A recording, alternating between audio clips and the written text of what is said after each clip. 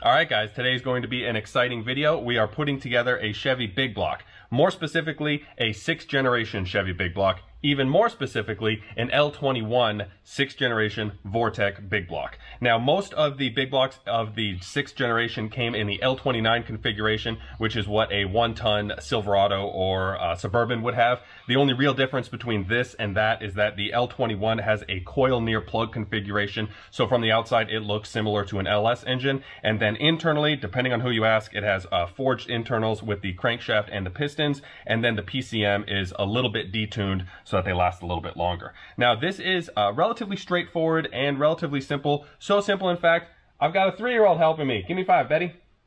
So, let me show you how I've got everything set up and how we're going to get started. Oh, before I do that, there should be a little disclaimer here. I don't like doing disclaimers. I shouldn't have to do disclaimers, but don't mess up something and then blame me. If you don't know what you're doing, at least enough to follow along, you probably shouldn't be doing it. So that's it for my disclaimer. But you should try because this is really simple. All right, let's get going. Alright guys, this is how my short block is looking at the moment. You can see it has been recently rebuilt. I had Castle Engines out in Spokane do this for me. But this buildup will be the same even if you didn't need to have the complete short block rebuilt, like if you're doing just a cylinder head replacement or head gasket repair or something like that. As far as my cylinder heads go, I had these rebuilt by Cylinder Head Services, also out in Spokane. I think they did a fantastic job. One of them had 11 thousandths of an inch discrepancy on both edges. They called it a banana, where it was bent kind of like that, and it was actually so warped that the valves needed to be reseated because the valves couldn't make a good seal, which is why I had low compression and oil consumption. Looking at the rest of our components here, you see I've got all of the lubricants and sealants required. We've got the Teflon thread sealant, the Ultra Sick engine builder, the anti-seize, we've got some PB Blaster, Ultra Gray, and then some thread locker. I also have my little pocket reference guide. I'll show you what we'll need that in the future. We have our oil pickup tube, the oil pump. We've got our cylinder head bolts here along with our exhaust manifold bolts. We've got all the moving parts, including the rockers, the rocker studs, which are actually shoulder bolts. Over here we've got our valve covers, intake manifold. We do have the fuel rail with all new injectors, our timing cover. A lot of the big blocks use a polypropylene or polycarbonate one. This uses the aluminum one, which is very nice. We've got all of our Felpro gaskets, our flex plate. We've got our crank pulleys here, some of our knock sensors. We've got our distributor, and then we've got our oil pan. You can see it's all nice and clean. The guys at the engine shop went ahead and put all of these components through their wash tanks, so we are good to go. So let's just get building. Now we can start off one of two ways. We can either flip this over and start on the bottom side with the oil pump and the oil pan, or we can start on the top with the cylinder heads. There's no wrong way to do it. A lot of the guys will like to start on the top in case anything falls through here, you know, dust or contaminants. That way they can get it cleaned up before the oil pan goes on. But I'm going to flip this over because each cylinder head weighs 73 pounds. So adding 140 pounds to this makes it more difficult to swing around. And I'm not too worried about any contaminants coming in because I'm a professional. So let's do it. Alright guys, the first thing we are going to do is install the pump pickup tube onto the oil pump here. Now this oil pump mounts like so. It's got a couple of little dowel pins there and then a single bolt to hold it in. This surface is machined, so there's no gasket needed. You're going to go ahead and get it finger tight and then snug it down with the 5/8 wrench. And then we are going to get the oil pump pickup tube. And then we are going to snugly fit it in there just by hand. This is a press-in style. At the factory, they just push it right in. And then they don't do anything after that. But I will show you what most of the guys recommend. So I'll make sure that the block is just dead level there. Let me get it right there. And then we'll make sure that the pickup tube is the same. We're looking for 0 degrees on both. Little bit off. Right there. All right, and then we will go ahead and mark it on the side here. Now this is a factory setup, factory pump, factory pickup tube, factory pan, so we don't need to worry about the adjustable height that a lot of the aftermarket ones have. Now that that's all marked up, we need to push it in. Like I said, from the factory, these are just pressed in. Most guys tack them with a little weld on the side here. That is what I'm going to do, only because it is recommended by the shop that built this engine. Because these are just pressed in from the factory, I'm quite certain that a press would hold, but like I said, I will do whatever is recommended by the people that know more than me. Alright, so I've got it all marked up. I'm going to put just the tiniest amount of Loctite on here, and that's really more to act as a lubricant as I'm pushing it in, but also to help seal it and hold it. Alright, got our Loctite on. Now there is a special tool that is required for pressing this in, but I will show you a little trick if you do not have that tool or want to buy it. There.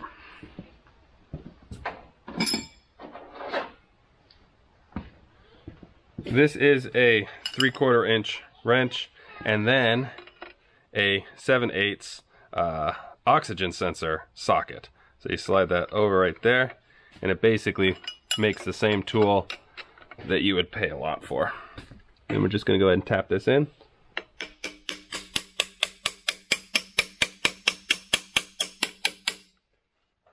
Now sometimes they'll slide in a little bit easier. You see we still have about maybe 3/8, 7/16 of a gap there. I'm going to go ahead and pull this oil pump off, and then we'll push this on a workbench, because it's not recommended to hit the oil pump with too much force. So let's get that taken off, and we'll do it on the table. Alright, so I've got the pickup tube welded to the oil pump. You see just that one little tack is all that's required. I started on the cast iron side with the welder, then moved it up to the pickup tube because the cast iron requires a lot more heat to get it welded than the pickup tube does. The next step is going to be installing the oil pump drive shaft to the oil pump. You see they lock together like so, but there's still movement this direction.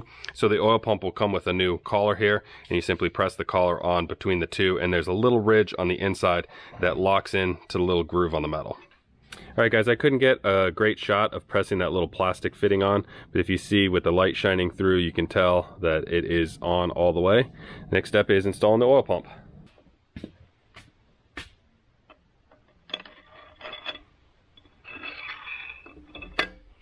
Alright, we've got our oil pump installed. We have only a single bolt that goes right in there. Now they do recommend putting some 30 weight oil on here, so I'll go ahead and do that. Now this needs to be 65 pound-feet, and if there were 2 bolts here, I would torque them in sequence, and GM recommends that you start at 35, so it would be 35, and then 50, and then finally 65 pound-feet, but because there's only one, it doesn't really make a difference. You're going to just keep tightening the same bolt either way. So let me get some oil on this, and then let me get this to 65 pound-feet.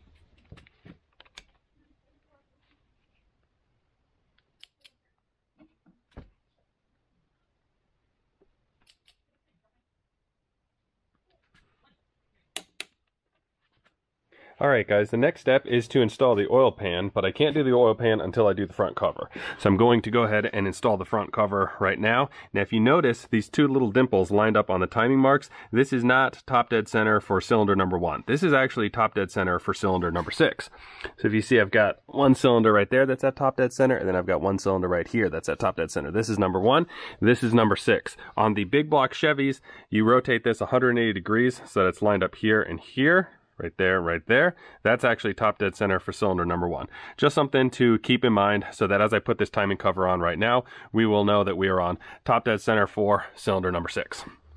Alright guys, before we install the timing cover, I do have to install the camshaft positioning sprocket. Nice. Alright, now we're good to go. Time for the timing cover.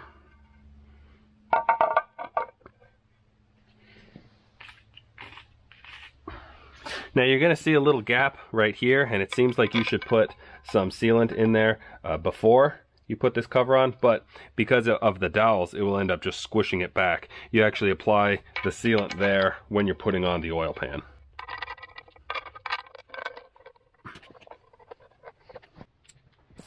So like anything else on this engine that requires torque sequencing, we're going to be going in a cross pattern here, and we're going to do it in 3 different stages. We're starting off with 30 pound-inches, and then we're going to work our way up to 50. There's 30.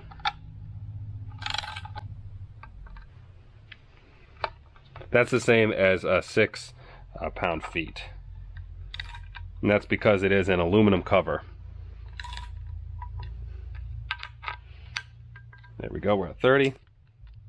Now 50.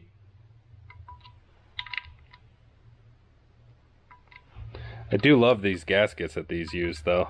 That rubber seal that's pressed into the groove, those seem to last really well. Now 72.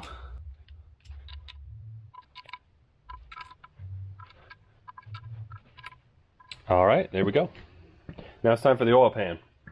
All right, before I put this oil pan on, I do have to put RTV in a few locations, mainly right here, right here, right here, and right here. That is recommended by Felpro and GM, but most guys who do this also put a bead across the top here, and then again, once you put the rubber gasket on, at least a little bit right here, because that is the area that is most prone to failure, and I am no different. I'll put RTV in those spots as well. So let's get it squirted in there. I'm using Ultra Gray. I like the Ultra Gray and the Ultra Black. I've had a little bit better luck with the Ultra Gray over the years, so that's what I end up using.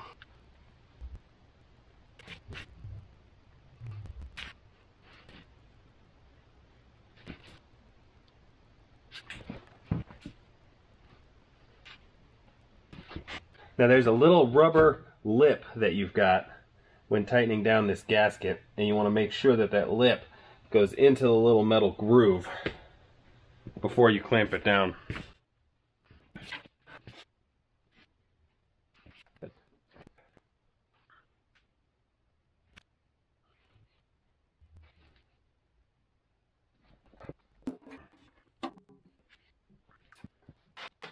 Now there are 20 oil pan bolts. They are all the same. I know on the Fords they like to use a larger one on the ends, so you can have 4 that are bigger, but Chevy's all the same. I'm just going finger tight for now. Once I get them all finger tight, I'll come in with a speed wrench and then get them snug, and then come in with the torque wrench. Now before I go any farther, I just make sure that all 4 of these corners, the rubber is getting pushed into that little groove. Looks good. I'm using a 90-degree dental pick for that.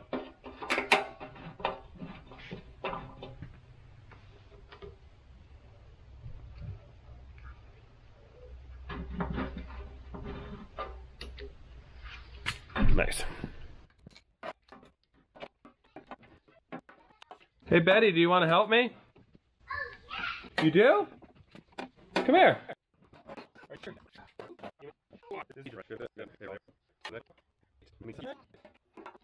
All right, let's get the torque wrench ready. It's perfect. I got the baby torque wrench ready to go. This one's from Grandpa Jimbo. This way? Betty, Papa, Betty, Papa, Betty, Papa, Betty.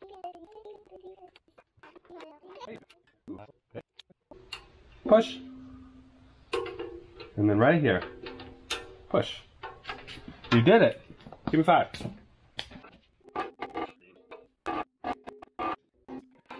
The next step is to wipe this down and make sure there are no contaminants. There shouldn't be because it was wrapped up in plastic until this morning. And then getting the Felpro gaskets and then the heads on. Alright guys, time to install the head. You'll notice I've got very large water jackets here, but when we put the Felpro gasket on, some of them are closed up entirely, like that one right there, and then some of the other large ones are just totally restricted. Now these are called water restrictors. That's exactly what they're designed for, to not let as much coolant pass into the head because a majority of the heat is going to be surrounding the cylinders. So just make sure that the gasket that you install is the correct one. I actually went back and verified when I pulled the heads off and looked at the gasket that was in place from the factory, and it is the exact same gasket. So we are good to go.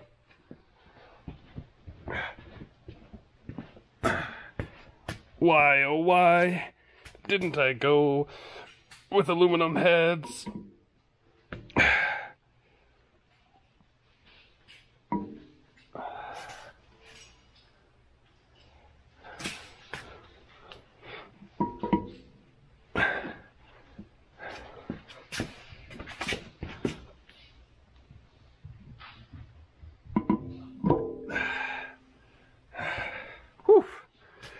Whew.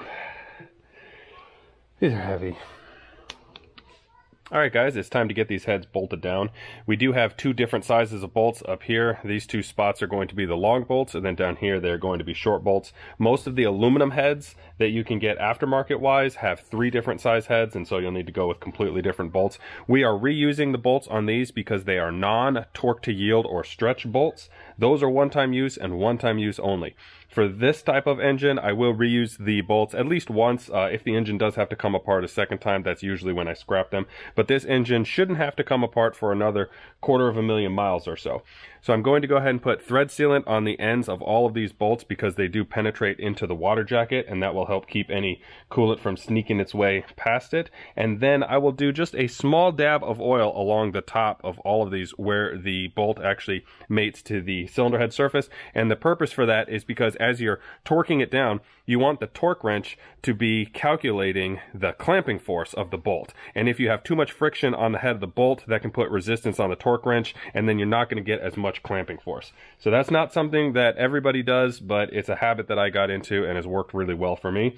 So let's get the thread sealer on these bolts and then get them installed. Again, just like any other torque sequencing, you are going to start wherever it says number 1 is, and then you're going to continue through whatever the torque sequencing is supposed to be. On cylinder heads, it's pretty simple. Basically, you're going to start in the middle and you're just going to work your way out in a circle. So it's 1, 2, 3, 4, 5, 6, and just continues all the way to the outside.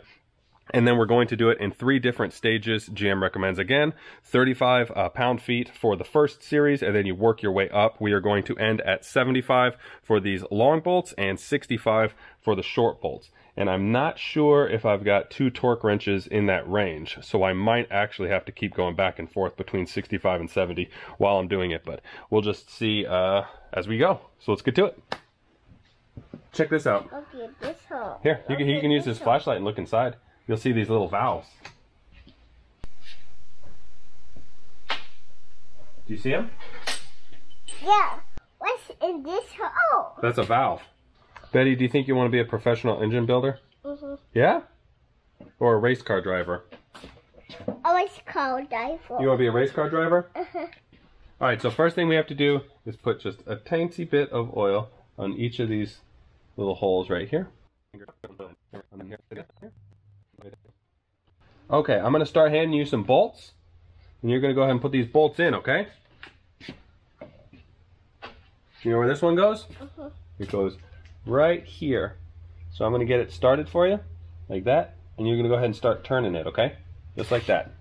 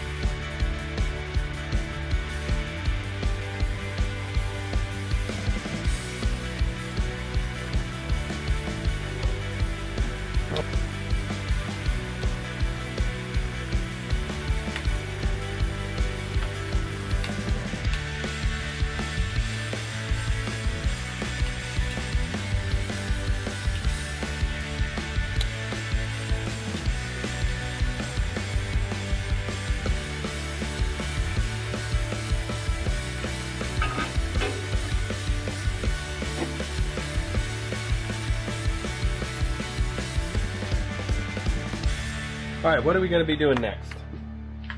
I don't know. Okay, do you want me to tell you? Okay, we're going to be installing the entire valve train in the center here, and then we've got a couple of retainers and then a cover, and then we get to install the intake manifold. You know what's going to be... my puppy! I am your poppy! You know what's going to be the most fun part? We get to install some push rods. Do you want to help me with the push rods? Okay, let's go ahead and start getting them installed. First things first, I got to put on some rubber gloves.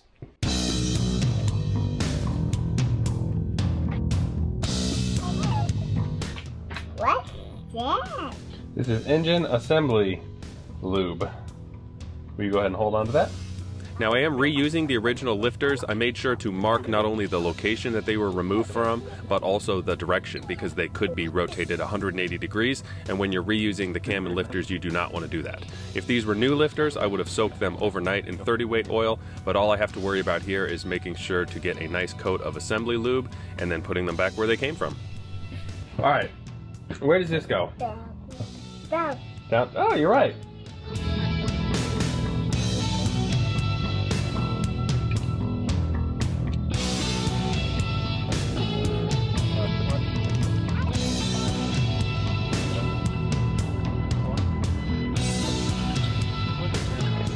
You're fine. We did it. All right, guys, up next is finishing up this valve train install, and there's a few different ways to do this.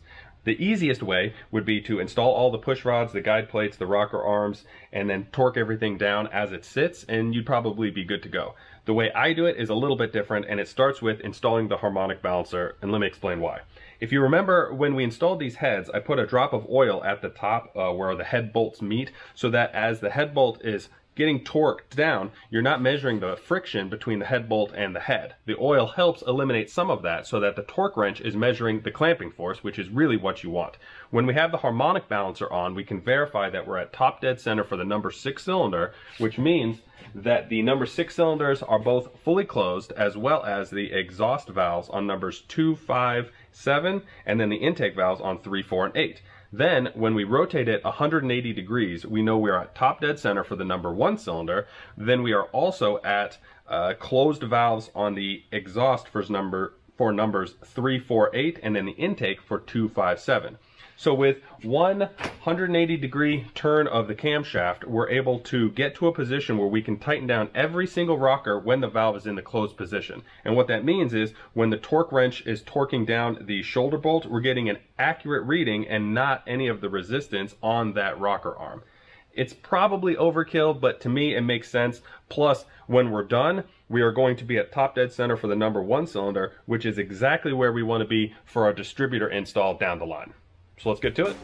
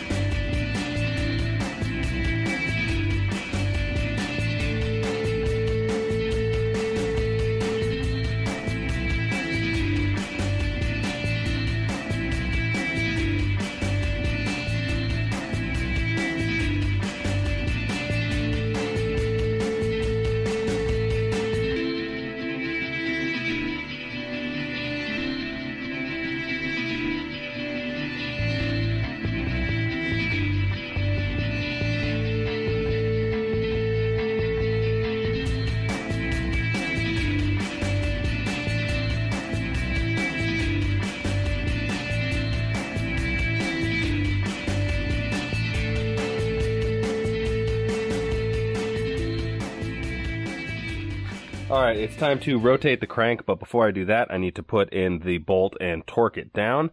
And before I can do that, I'm going to use this, my special little tool. I made this thing like 20 years ago. You see, it's just angle grinder and a hole and a piece of flat steel. But I am able to screw it in like so, and then hold it in place while I torque it down. Most engines, I've got some type of a tool that'll hold the flywheel or flex plate, but we don't have one of those on here yet. So we'll do this to hold it down, and then we'll torque it down. Now this bolt, like so many of the others, is required to be coated with a little bit of engine oil before you install it, and we will be torquing this down to 85 pound-feet.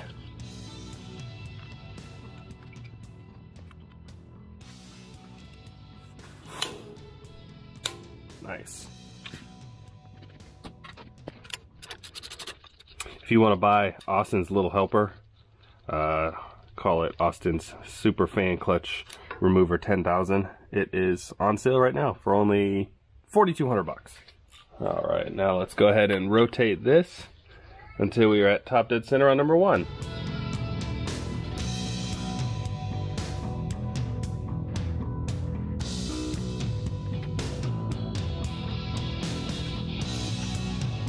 Alright, we are at top dead center again, this time for the number 1 cylinder. You see both the lifters are all the way down. Now let's get the rest of this valve train installed.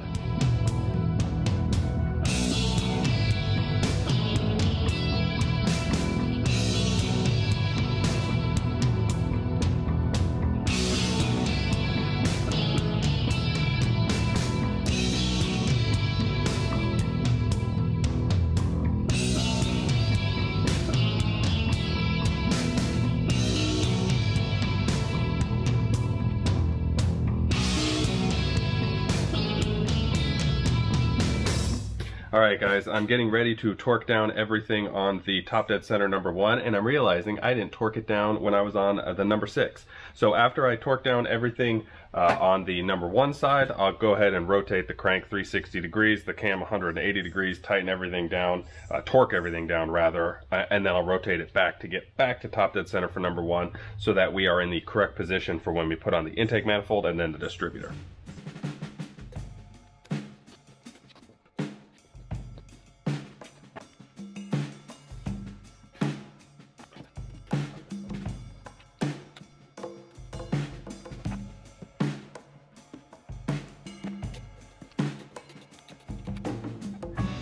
Guys, this is the last time we're going to see the inside of this motor, hopefully for 250,000 miles. So we should definitely sign it.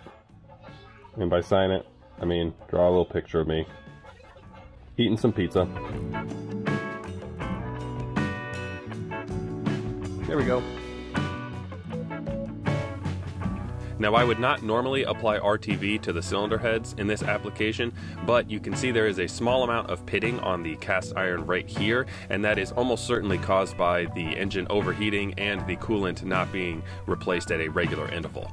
So I went ahead and applied a very thin bead, just enough to make sure that those pits are filled with the RTV so that the rubber can make a good seal against them and that we don't have any leaks in our water jacket.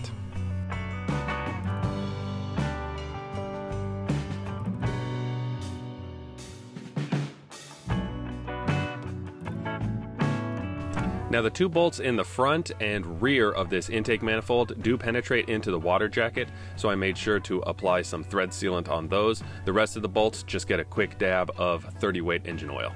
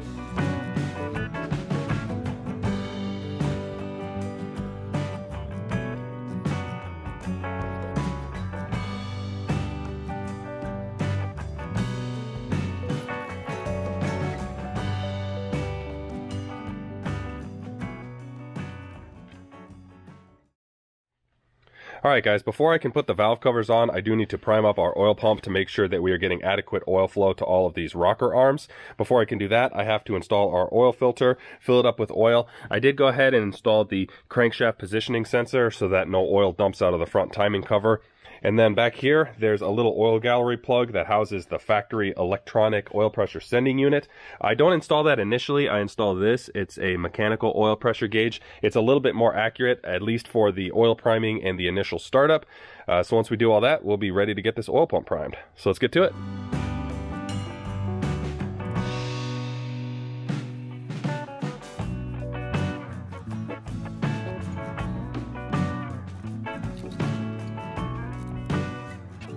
Alright guys, so we've got the oil in the engine, we have the mechanical gauge all set up. There is a special tool that fits in here to prime the oil pump, but I have misplaced mine. So I contacted Gavin over at Death Toll Racing to see if he had one I could borrow, and he did me one better. He gave me an old distributor that he had modified by removing the cam gear so that it can be used as an oil pump primer. And if you notice, there's a little key on the end here. All we have to do is line up that key down here with the key on the oil pump, and then spin it clockwise, and we will be good to go. So let's get this thing pressurized.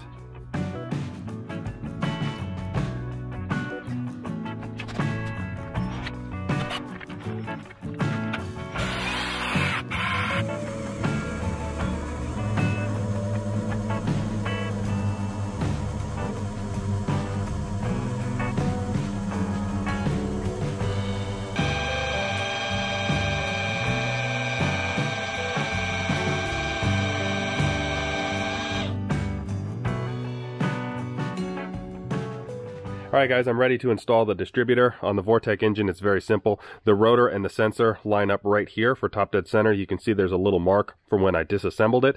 But as it rotates on its way in, you're going to want to start off right where the opening is for that sensor. And then that way as it slides in, whoop, it moves like so, and you end up at top dead center.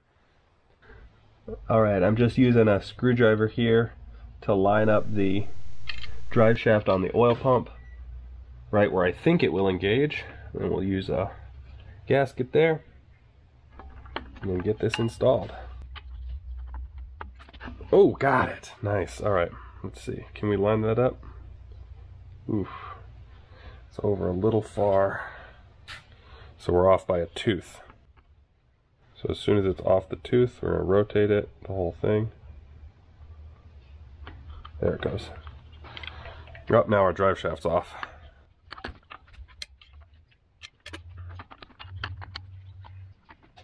Oh, there it goes. Oh, we got it. Nice. All right, we're all lined up. Let me get a little closer so I can show you. Right there. And then we look over here. And look at that. The hole's lined up for the distributor clamp. So let's get this tightened down.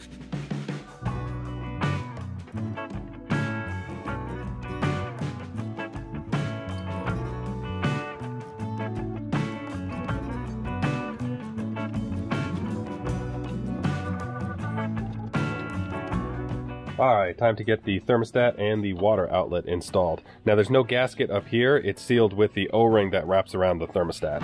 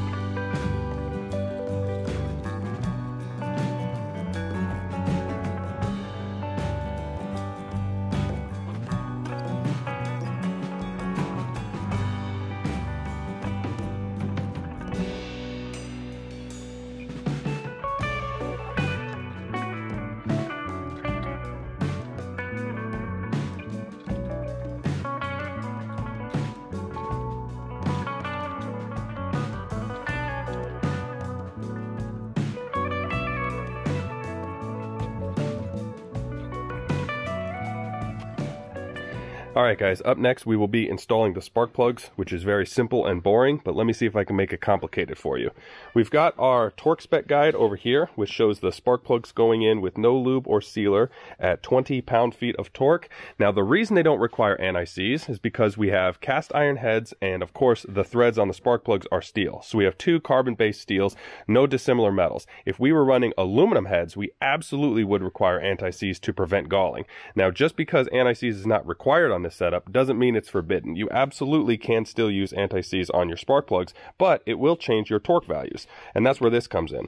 My little pocket reference guide has an entire section on this, and it shows you how to multiply your torque settings depending on which type of lubricant or coating or sealant you will be using. And if you go over here, you will see a copper graphite-based anti-seize. You are supposed to multiply your torque settings by 0.80. So that changes from 20 pound-feet to 16 pound-feet, or 240 pound-inches to 192 pound-inches. Now, I probably could just tighten this to the good old German specs of Gudentight, and we would be more than adequate. But since we've got all the tools here, we might as well do it right. So I'm going to apply some anti-seize and get these torqued in.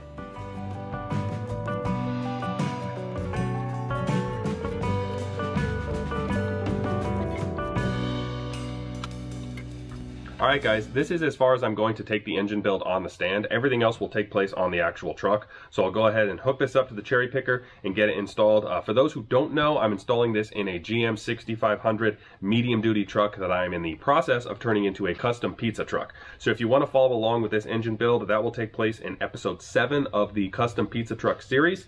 If you have any questions or comments, go ahead and write those below. I do a pretty good job of staying on top of those. Otherwise, I guess that's it. Thanks for watching, thanks for making it this far, and take care. Thanks for watching, everybody. Bye-bye.